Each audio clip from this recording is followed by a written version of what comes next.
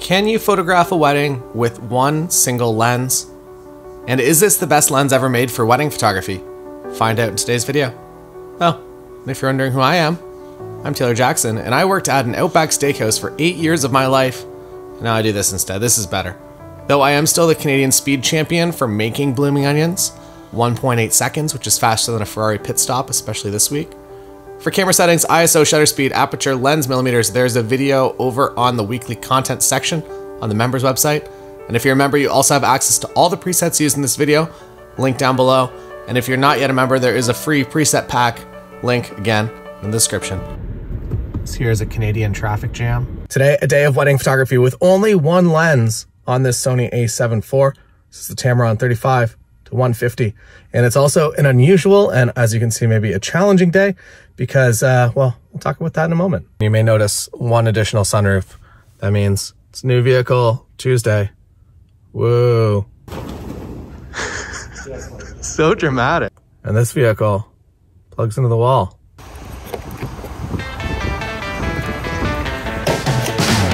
If I had to select the greatest innovation in wedding photography, it would be Google Maps with traffic. I did weddings before there was Google Maps. I printed off directions from MapQuest. That was a dinosaur. Gear today. I've been using this for the past week or so, just testing it out, and I absolutely love it across the board from 35 to 150. And I really do wish that this lens existed for every other platform because it is really quite incredible. Also, I'm an hour and a half early, and it's Saturday, so I'm going to watch F1 qualifying in my car here. I should also mention, while this is going to be my main lens, and I claim to be sticking to it the entirety, this is a real wedding day. If there's a reason that I need to change lenses, I'm going to change lenses. I'm not just going to stick to this for a YouTube video, but I do suspect that it's just going to get through the entire day. Part 1 of any wedding photography day, take the lens cap off. If you're not doing exteriors on the way in, which you should be, and we will be in a second, and you show up and you try to do a portrait of somebody, and you got the lens cap on, everyone's gonna laugh. It's gonna be funny. It's an honest mistake. But then you're probably gonna be micromanaged a little bit more by the wedding party than maybe you normally would be.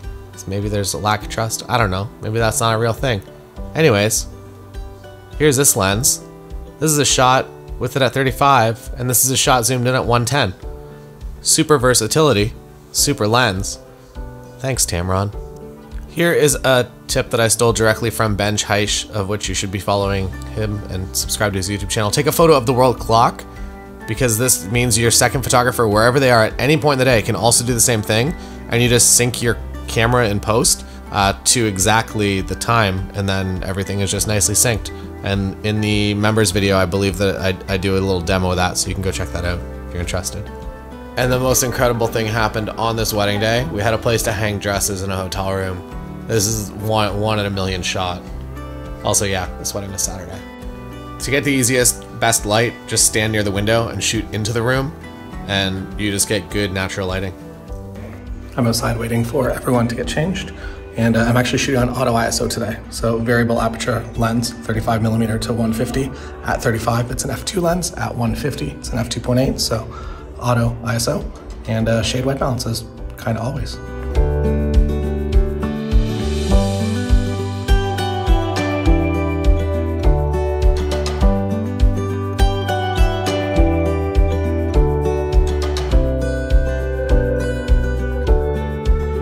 Now we're off to the ceremony.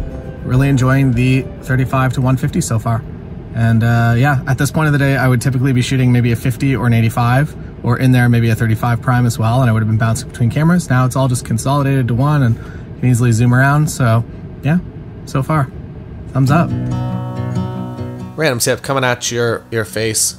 If you are going to be traveling by car in a major city, specifically maybe for a Friday wedding, you can time shift in ways. So if you are planning on a Sunday afternoon and traffic is light, shift it to Friday at 5 p.m. to make sure that you do have enough time to get between locations. Here we are. Oh my gosh, it's Liam. This week on In the Trunk with Liam. In the trunk, we got all the backup things here. We got tripods, bags, winter coats. Just in case. I've got a backup belt. So I don't know why. I have backup pants and shirts. I have just in case. Pants and 3 shirts. I like it. Backups on backups on backups. First thing to do, introduce yourself to the officiant. Make sure everything is cool. Say Hi, nice to meet you. Here's your name. What's your name? For more conversation tips, please subscribe. I'm just so great at conversations.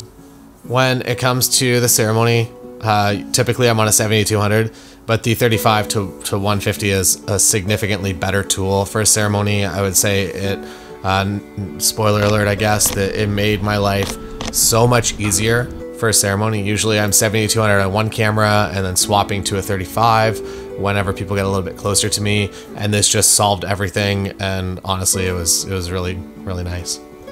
I guess I should mention how I've set this lens up. I'm shooting on manual mode with auto ISO, as I mentioned, and I'm basically set to whatever the minimum aperture is. So I'm set to f2, and then as soon as I start zooming around 50 millimeters, it becomes f2.2. So it's an f2.2 lens at 50. And then once you get to about 85, it becomes a 2.8. And from 85 to 150, it's a 2.8 lens. I love the look of this lens. This is a shot closer to 35. Again, settings over on the members site. I love the look of this lens at 150. It's really incredible. Again, showing examples not about what I'm talking about, but you'll see one soon. That one's closer. That's like a 1. I'm gonna call it 114. Moving into the ceremony. I'm gonna let this run a little bit longer just so you kind of see all the moving pieces of it. This is a more formal ceremony. A lot of the ceremonies you probably see on my YouTube channel, there's like 40 other full wedding days. Typically they're maybe a 10 to 15 minute ceremony. This is closer to an hour. We're doing photography only today, which is pretty rare. And I'm kind of thankful for it when the ceremonies are really long, because while I do like to give them the full video coverage, it becomes a lot of data when you're running multicam for an entire hour and 10 minutes or whatever the ceremony ends up being start to finish. I would say that this is the time when people are coming down the aisle that I'm getting those telephoto shots at the end, and then I'm also getting those 35mm shots when they get nice and close. That this lens really just kind of, it's amazing. It was very nice to use, and I will be using it again in the future. Also, if you didn't notice, there are chapters down below, so if you get sick of watching the ceremony, you can head along, and I won't be too mad. I'll be a little upset, but it's okay. One of the key shots for me is always the reaction of whoever's standing at the end of the aisle, and both Liam and I we try to do it in a way that we're not just like obviously just creeping, but we're pretty obviously creeping at this point. We also make a conscious effort not to stand in front of, if his mother is kind of directly over my right shoulder, I don't want to stand in front of her and her son at this moment. I want them to get that. So I find a space that I can go that I'm not really interrupting any of the actual things that are happening, and I figure out how I need to work to get around that. And this is one of the rarest churches in the world for the fact that, one, it's great light that's mostly daylight balanced and everything just looks good, and two, there's nothing at the end of the aisle that's like a fire extinguisher or a pull station or a Running Man sign that I can actually, I don't have to Photoshop little things out, or I don't have to hide things behind people, that it's just very easy. So shout out to whoever built this church. Architects, not the band, but maybe also the band. Haven't seen you guys play in a while, but you're probably not watching this video if you're an architect, so let's get back to talking about the ceremony. Usually when everyone is standing, I'm okay to be a little bit more at the front.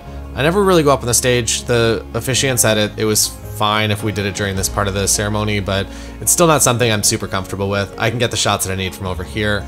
Plus, I don't know, when people look at each other, you get kind of better eye contact between them, and that's kind of what I'm looking for.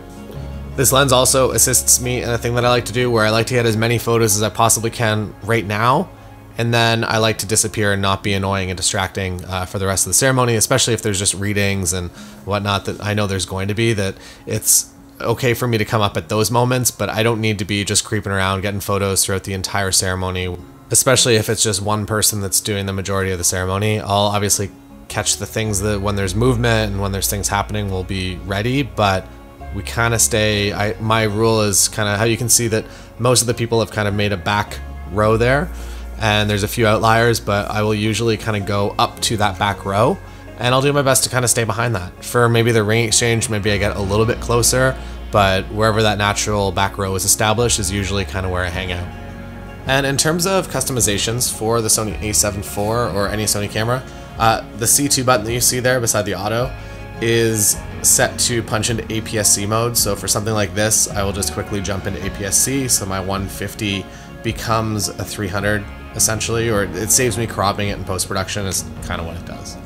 And the reasoning for doing that, drop the lens cap. The reason for doing that, speed up your workflow, and also if you're outsourcing, to give the person that you're outsourcing to a better idea of what you were looking for from that image.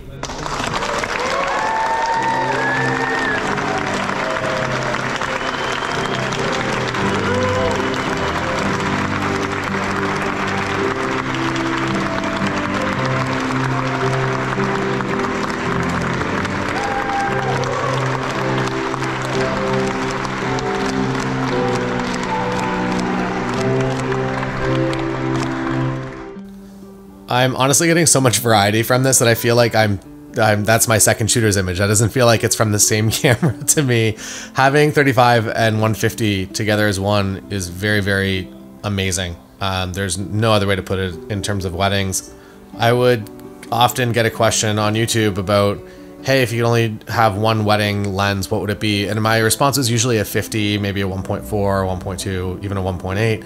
But now I'm going to say that this would be my go-to. If I could only have one lens, it would be this, even though it does include multiple focal lengths. I don't know if that makes it multiple different lenses technically, but whatever. This lens.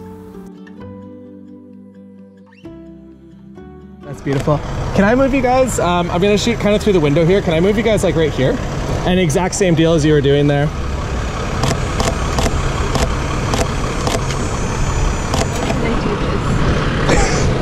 Whatever is possible and comfortable. There's no right or wrong way. It's whatever kind of feels best. Oh, this looks so good.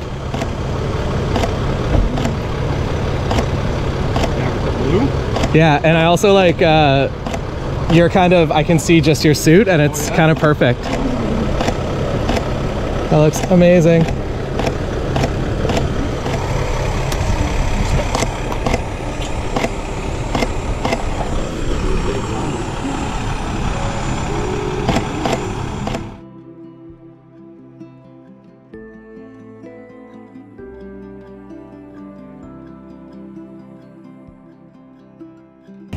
As you can see, bright sun, the waterfront. Went on earlier and looked at Sunseeker and basically told me that it's going to be very side lit if we were to go down there. However, you can see that here in the shade, it's kind of nice. And it's bright enough that I rely a little bit on the dynamic range, Sony A7 IV, and I can actually get everything. So it's not going to be a silhouette that I'm going to have to try to recover or do multiple exposures. It's just going to be like this. It's close enough, right? iPhone also does a great job with HDR. But I think it'll be good enough because we're not really here for sunset. So that's a bit of a bummer. This will be a beautiful location, but we will not be here for it. There is currently a wedding ceremony happening in the room that we're supposed to be in. So I guess they're flipping the room. Look at how fancy this salad is. It's got like jalapenos. Liam got the pizza. It's spicy. And I got this. It's nice, little balsamic. Iced coffee, Nikon Z9. A7 IV. This is the most amount of people I've ever seen to flip the room. Full squad. And then, is this all right to have everyone in this area? I think so, yeah. I think all right. Cool. So, I'm going to have the two of you just kind of in the center here. All right. Looks great. All right, so I'm gonna add everybody. If girls want to be on this side, guys on this side, and then just do your ceremony order. Here, you're not all here? Two guys. Okay, we can do the group Let's shot do girls. and the girls. Yeah. Yeah, and then get nice close together, kind of angle yourselves in a little bit, and also just make sure all your flowers are kind of on the same line. Yeah, like kind of belly button height. All right. That looks good. Yeah, flowers kind of just like tilted a little bit towards me. Both hands in your pocket. That's comfortable, yeah. Perfect. All right, looks good. That looks good. Perfect. All right, that's great. And then Jonathan, do you want to jump out for one? Just the girls? Yeah.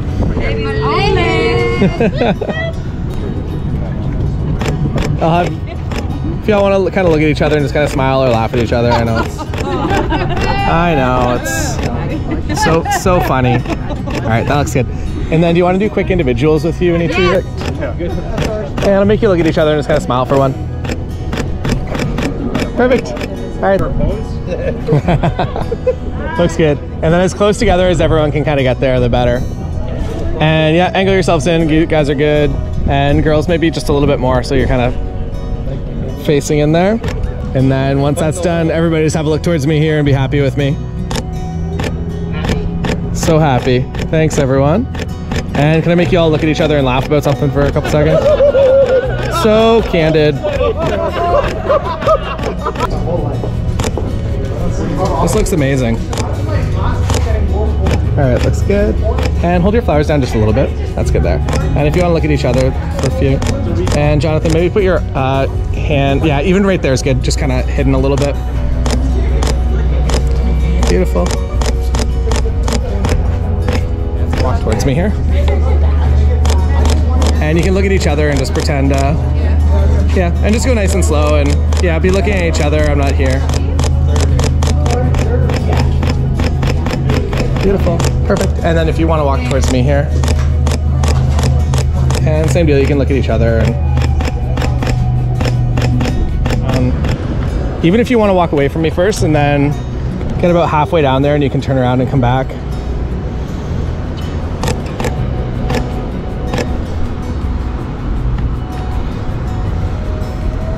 That looks so good. And I like that look back. That looked really good. Beautiful. All right, and then yeah, if you want to turn around and come back this way. That looks so good. And you can look at each other, kind of how you've been doing.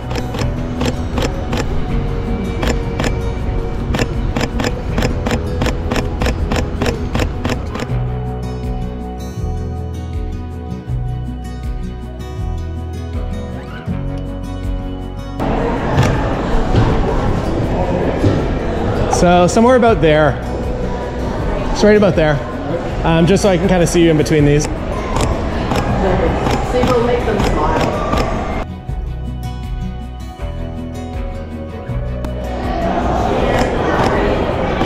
Looks good.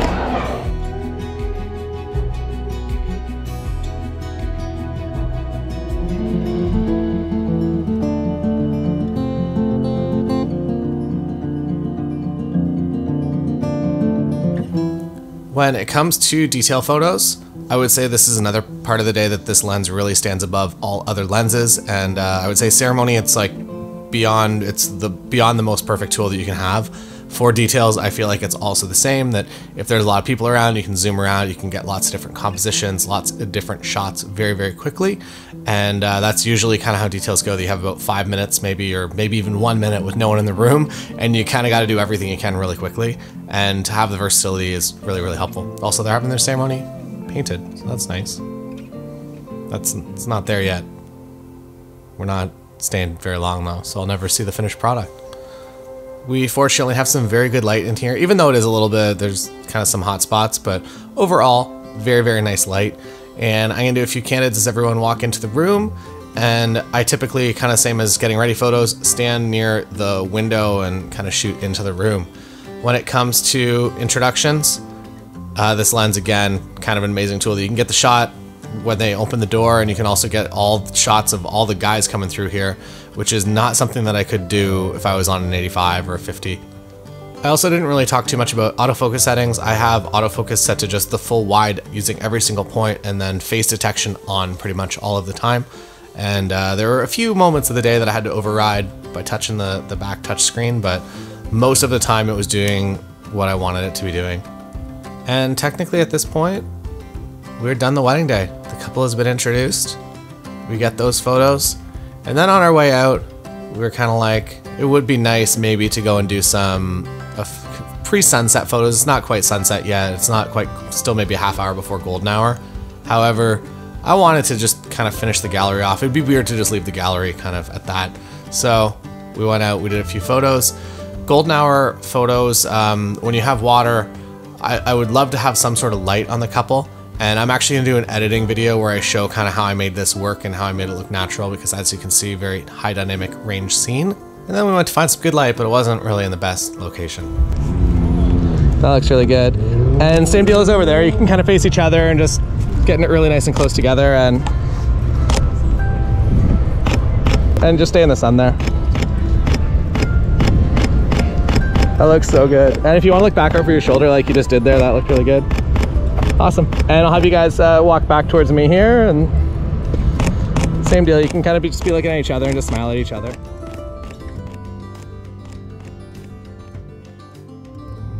How's this lighting?